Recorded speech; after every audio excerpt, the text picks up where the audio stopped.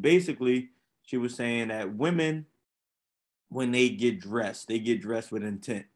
They know what this shirt does to men when they see it. They know, like, they have intentions on what they put on for a reason.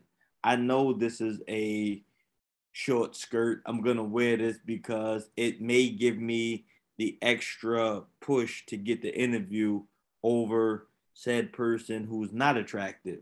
And that women just got to be a little bit more responsible with making those choices, basically, is pretty much what she said, or what I took from it. It's like, you can't go in there looking like this and then expecting that from the outcome.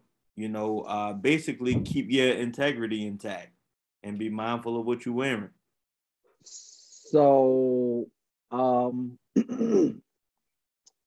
based on that, I mean, I think that, well, you know what? I think, you should speak first. Go ahead. I want to interrupt you. Go ahead. I mean, I'll go after. I mean, well, I'm just saying, I think as a man, sometimes we have an opinion that I feel like shouldn't be fucking jumped on and torn apart. But sometimes when men speak on women issues, everybody like to get sensitive. That's why I said you go. But what I think is, I'm not sensitive. I know you're not. I'm just saying in general. I think I agree. I think I understand what she's saying. I think that if you are dressing a certain way, as an adult who just knows what different nuances are about being in certain social circles and what have you, like, you know what you're doing. If you're a woman, I'd assume that if you wear certain things, you're gonna get certain looks, and you may think that might get you ahead, but I think that based on what you're saying, it may get you ahead. Right, but I think part of this Sage Steele thing, right, was she basically was saying it's only going to get you but so far in this business. Is that was her whole thing? Yes. Right. So she was suspended. She was suspended because of these statements, right? Basically. Yes. That, and they highlighted what she said about Obama, which was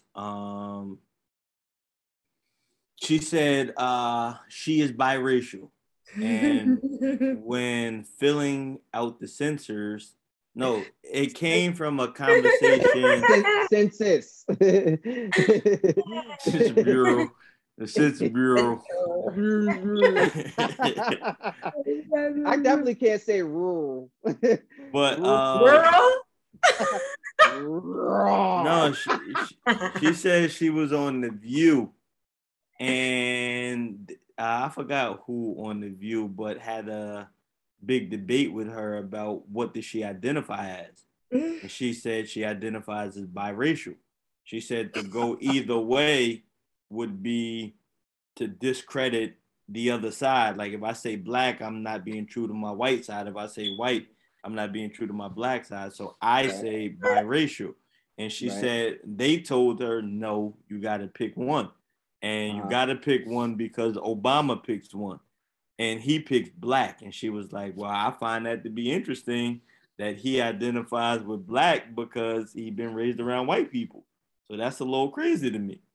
And because that is a interesting thing we may could get into, but your, I guess, culture versus nationality, right? So if you're brought up in this culture, does that cancel out your nationality, or does your nationality cancel out your culture? Meaning, like, if I'm a black man but I'm raised by white people, I get what you're saying.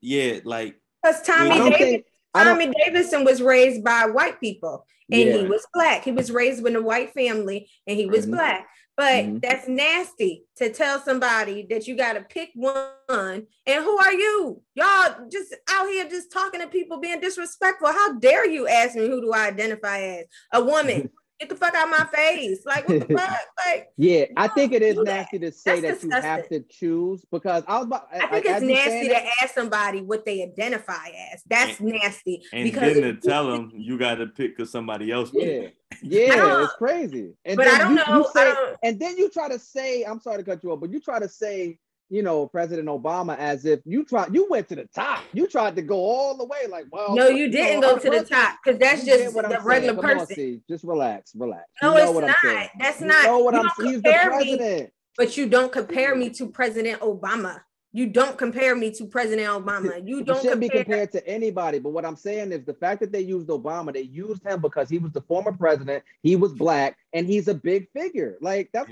so. And when I say do it, everybody got to do it. Yeah, like, you know, come on, like that's what they. But that's what I'm saying. You don't compare. First of all, you don't compare somebody to somebody else, like you said first. But then you don't compare them to him because he chose to do that. I don't give a fuck what he chose to do. And how again? Can you, remix that? Say that one more time. You don't what? I don't give a fuck what he chose to do. But how you gonna sit here and tell me that, oh, he did this, so I should do this? No, I don't care. Like, you can't sit there and say that this person is that, so he identifies as that. You can't do that with her. That's